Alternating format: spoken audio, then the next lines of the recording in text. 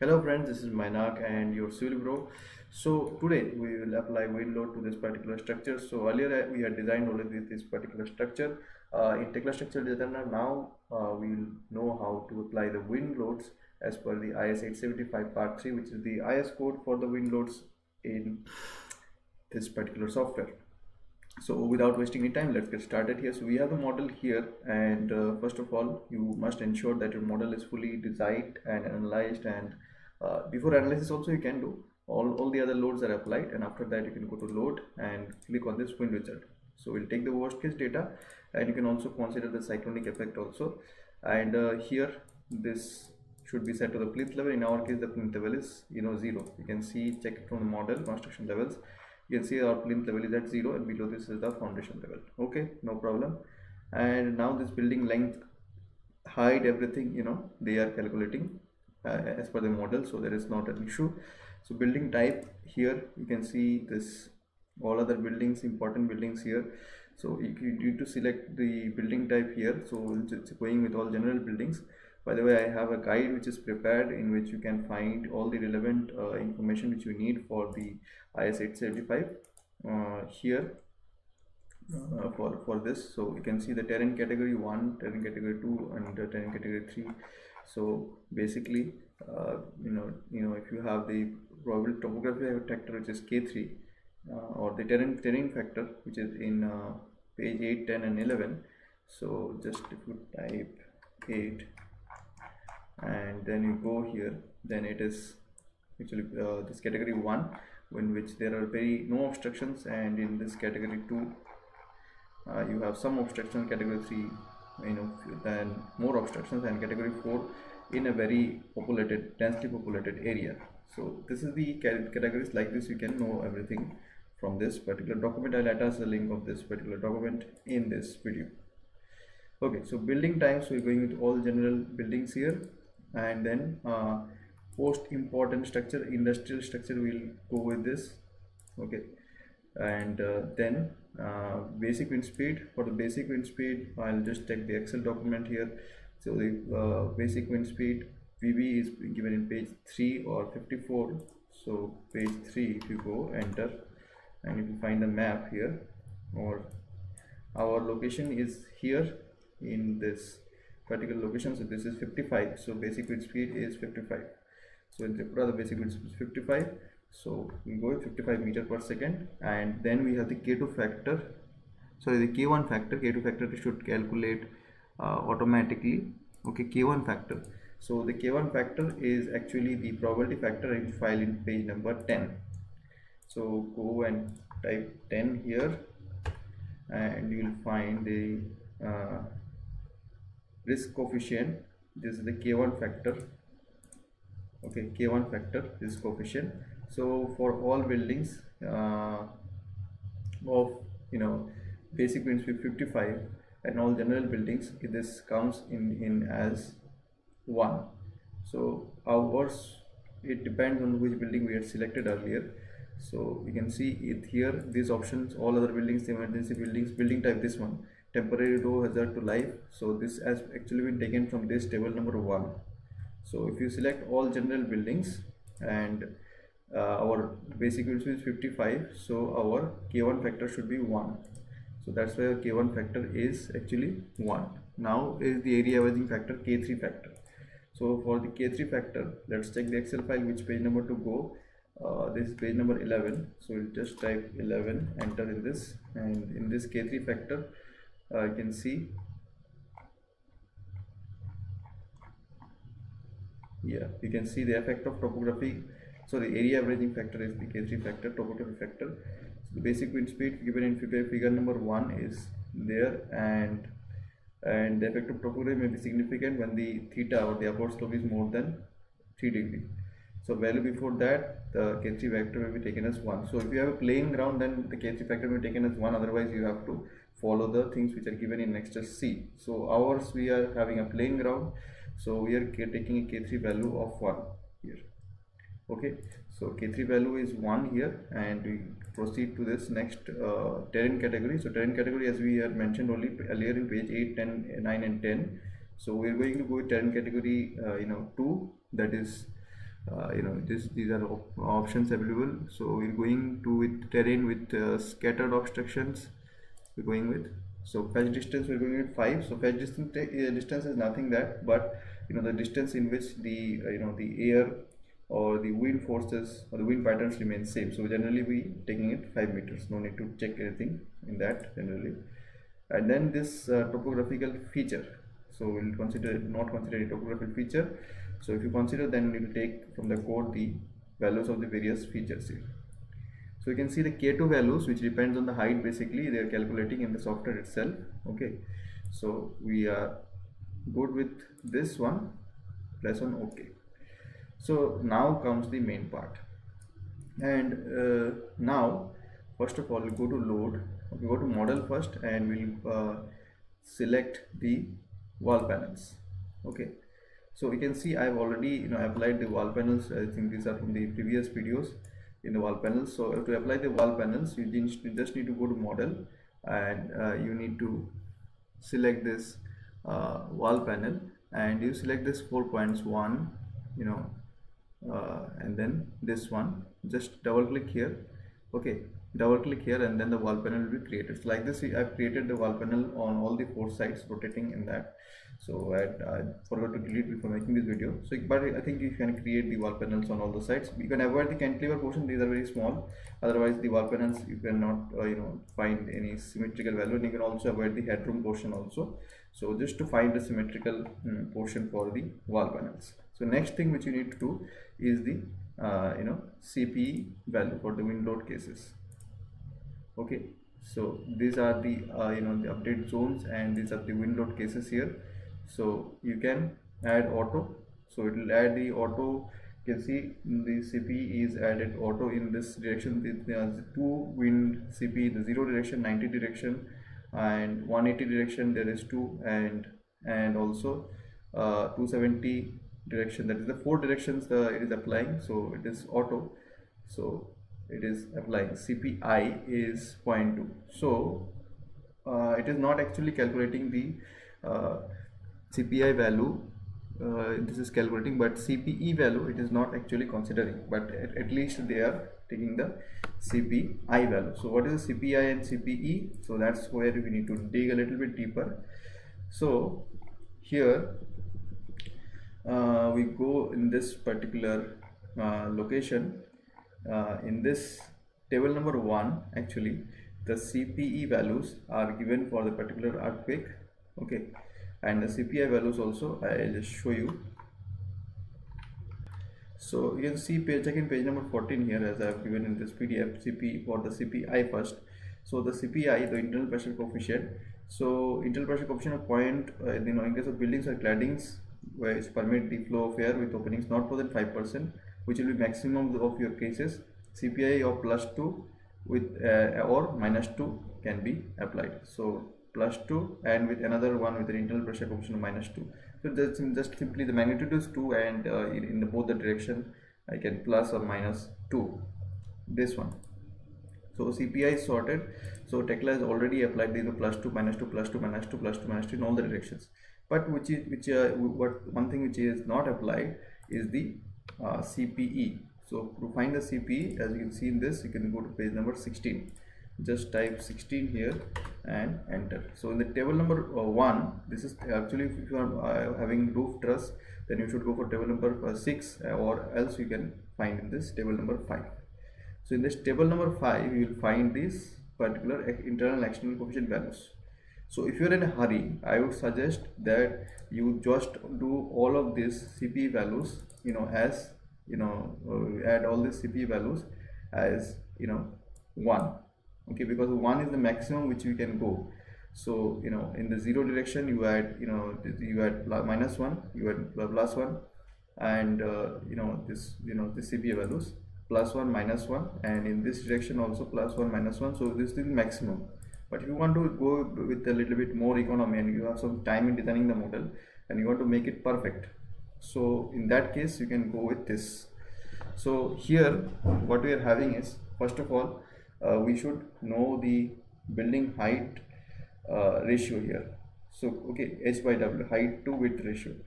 So to know the height to width ratio, So we have to just look into that. Go to model, and you have the measure tool, and the measure tool, this is the 9.55, and the height here for the building is 22.95. so 22 point, you just calculate this, 22.95 divided by, what was this again, I just forgot. It is 9.55. So if you calculate this, comes around 2.4. so 2.4 means it comes more than 1.5, and it lies actually, sorry, 2.4 means it 3 by 2 is 1.5. so 1.5, it will come in this particular zone. Now we need to know the L by W. Okay, L by W, there are two criteria here. So for L by W, so one is 9.55. let me just open the calculator so I can calculate here, so that you guys can relate. So the first value is 9.55, so 9.55, and let's see the other value, which will be a longer value, of course. It is the 12.775. so 12, just click on escape. 12.775 divided by 9.55 comes as 1.34. so in this particular code, this is 1.5, so it comes in first two criteria. So for 0 degrees we have plus 0.8 and minus 2.25. And first of all, let me just complete the 0 degree part. This is for the A, B. You can see the A, B, C, D. So A is the windward face, and B is the leeward face. Okay, so if A is 0 degree, then B will be 190 and then 180 degree. Okay, so here first of all, let's go now you have the table defined. Now you can easily go here to the load here and to this. First of all, add the auto load combinations, because we want that. Now in the 0 direction, wind 0. Okay, so wind 0, first of all, the maximum value, just keep the sign as the same, that is minus 0.2, but the maximum value which we can add here. So this is in the 0 direction.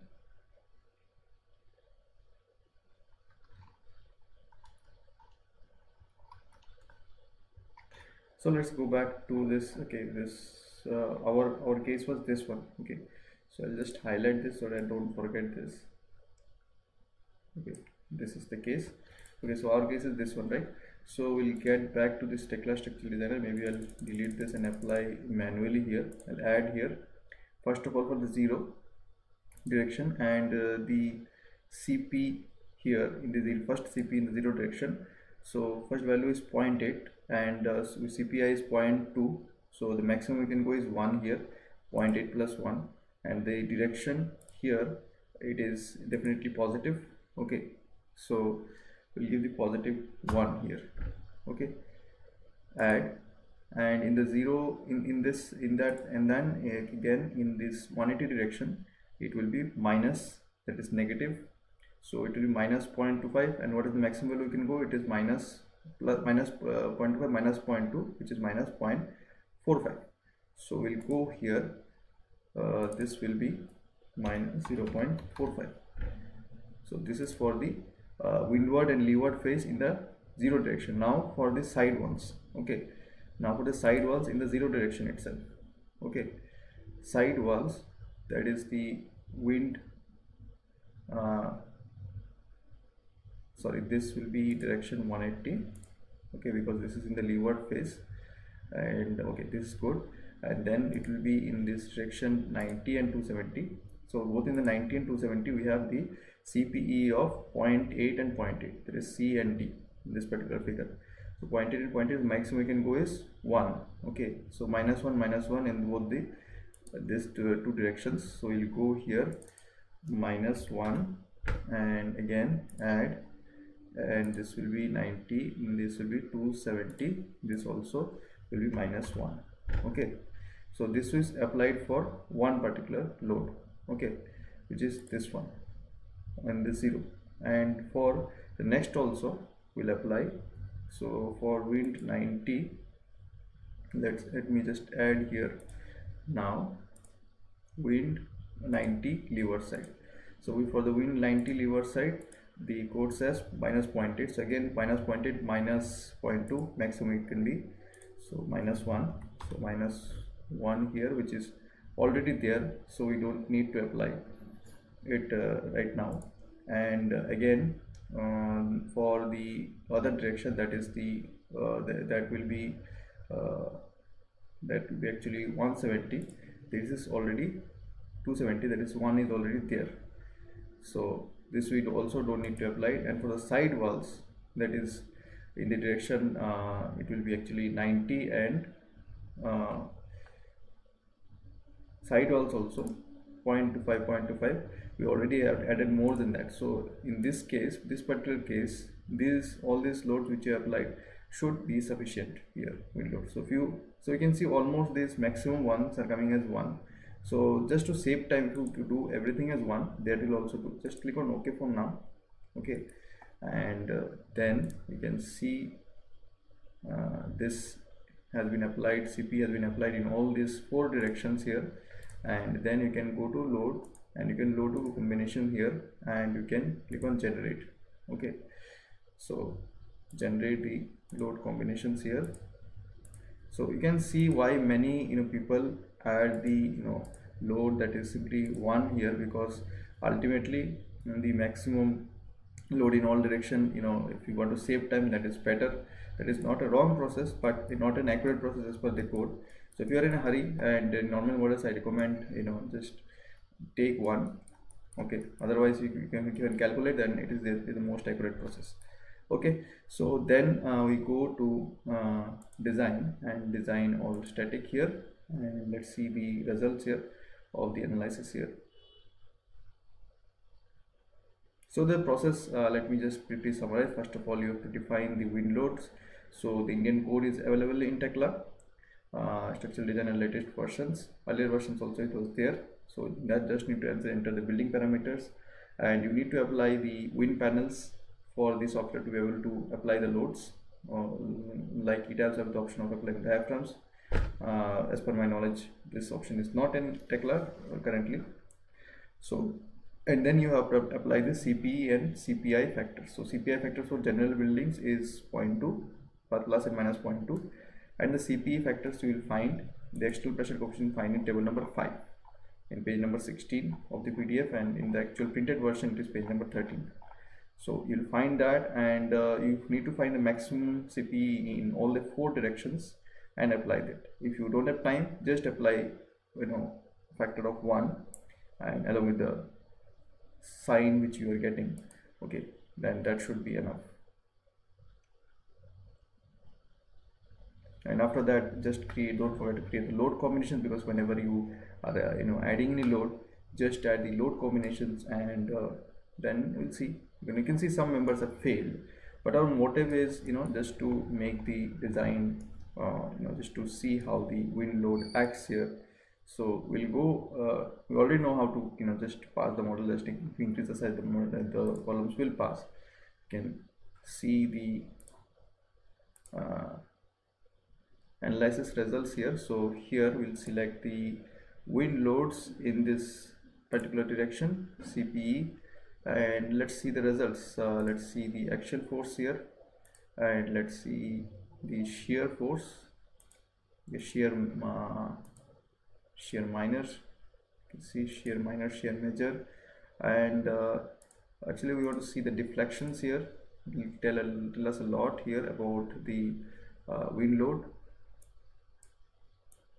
You can just increase the magnitude here just to check the deflection. So CPI is in the 0 direction. This makes sense because this is in this direction, and then you have this CP this in the 180 direction, and then we have the in the 90 direction. You can see, so you can see in the 270 direction. So these are the these you can see how the wind load is acting. So if you just add -1 in all, then it will maximum.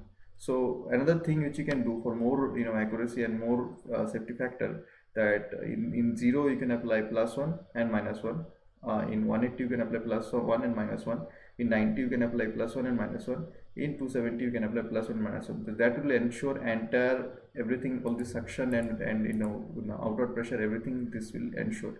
So you can do that. Okay, let us do that. Let us do that actually. So I'll go to, you know, model, load, and delete this I think don't need to delete this win load. I'll delete this and click on auto, because since they add two versions here. So here this is -1, right? -2, so then -1 and then +1, and here also -1 and then +1, and here also -1 and then +1. So both the suction and this thing will be considered, outer pressure will be considered here now. Okay, yes, obviously. And then you just click on you need to add the load combination once again. I suggest that because sometimes the software glitches out, especially when you add this new loads here. So go to design and design on static. So I'll just pause here. So the design just you know, completed, and go back to the analysis mode. So, and now we'll check here CP0. You can see now, you can see both the, you know, suction and also the outer pressures have been considered now.